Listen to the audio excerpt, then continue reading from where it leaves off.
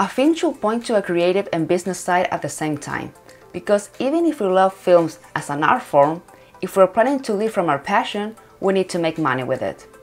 So, what are the genres of low-budget films that make the most money? The answer coming up.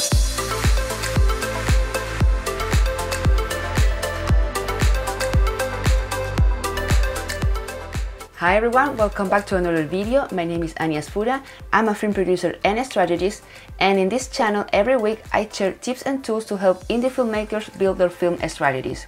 So if you want to be part of this industry and this community, consider subscribing. Now, let's jump into the video. So what are the genres of low-budget films that make the most money? A thing to consider first is that the answer to this question will depend on what's happening with the society at that very moment. If we're in the middle of a world crisis, the answer will be very different if the world is just going well with no worries ahead. So we can assume that the success of certain genres will depend on the audience's emotional status, but it also depends on age and region where this audience is from. But even though we can determine some genres that can be a universal success for low-budget films. Number 1. Horror films. I guess this is not a surprise to producers that horror films are one of the top genres on the list of low-budget breakout success. These kinds of films have a poor critical review, but the audience can be more supportive sometimes.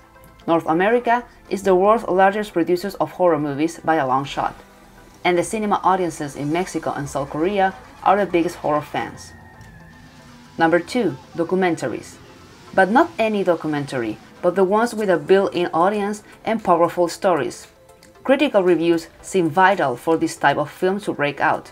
Also, the audience reviews is very high for this kind of films.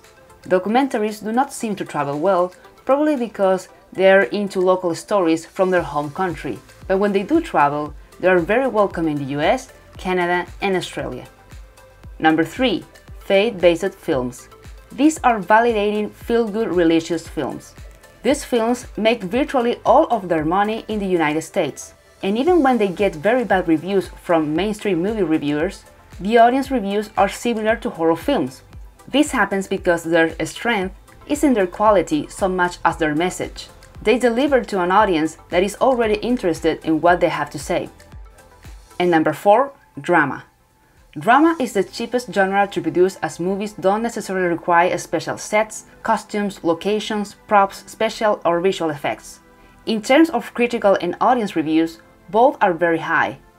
Also, a common thread among these kinds of films is awards attention. While they may not all be big enough to win the Oscars, at the very least these films can pick up a bunch of awards around the world from well-known or niche film festivals. Now, the performance of drama is a bit of a mixed bag around the world. South Korea comes up top, but lots of countries seem like potential markets for a good drama. UK, Germany, France, Italy, Australia, United States, Argentina, Mexico, and Russia. Well, I hope this video was helpful for you. Let me know in the comments below. You can hit the like button as well. Thank you so much for being here, and don't forget to subscribe to keep learning about the film industry every week. Keep crushing it, and see you next time.